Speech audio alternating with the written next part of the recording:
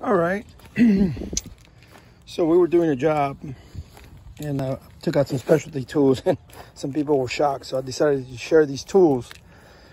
When you've been around the block, you're gonna accumulate specialty tools. So let's just go over them. Crow's foot, all the way down from, I guess, 3/8 all the way to 2-inch, you know, no problem there. And then you got these work pretty good. Power steering lines, some hydraulics, not a whole lot. These are specialty sockets. They spread. You can put a hose clamp, but you can still break them. These are like these boxed in. You can put them on a ratchet with an extension. Great, love them. These are metric. These are specialty open foot for O2 sensors and whatnot. This one's for hydraulic lines, specifically for a case, well, 1.25" hydraulic lines. Then we get into these. They're ratcheting. They fully enclose, and they will turn a fastener pretty good. But they only have uses in certain areas. These right here, as much fumbling as you're gonna do with extensions or ratchets or U-joints or whatever, they're gonna get you somewhere. These are for very specific requirements. You gotta have so much room. You gotta, you know, just a lot of things.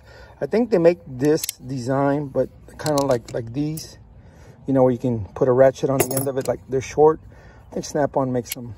But anyway, these right here are aircraft hydraulic lines. That's what they're called.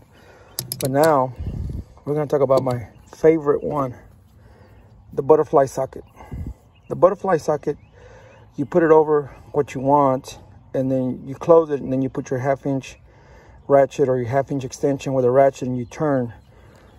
These specifically, this set of 4, which is a 7/8.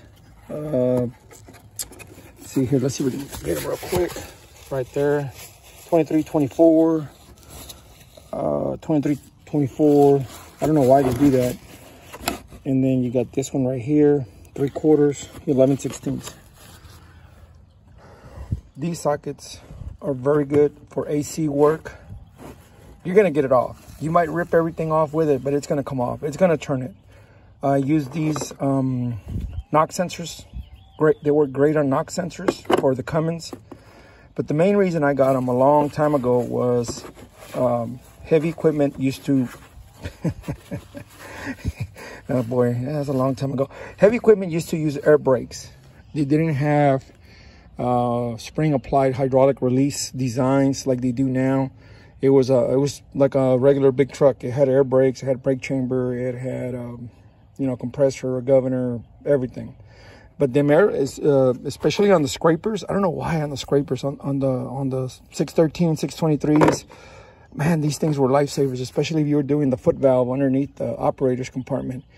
They would get it. They will get you somewhere. And like I said, it's called the Butterfly.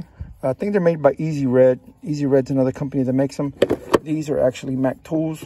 I cannot tell you how many times these have just pulled me out of a tailspin. Because once you put these on there, I don't know if you can see it. It has like a little bit of a U to it, or a little bit of a, what would it be, convex design. So it grips really good, and you will not round out the fastener, which is the danger with a lot of these right here. You could round out the fastener and then you're in trouble. With these you won't, and I think with these you won't either. You won't round out the fastener. Quick little video, leave a comment. Have you ever seen these butterfly sockets? I've never seen them other than the Mack truck. I wish one of these days, of course, it's like everything else, right? I needed this when I worked for a certain company. I needed this when I worked for another certain company. I needed this when I did a certain type of other work. And then I needed these in the very beginning when I did heavy equipment where they ran on air brakes, but then it lends itself to AC work. Very versatile, very useful set of, what would you call this? A socket or a wrench or an adapter?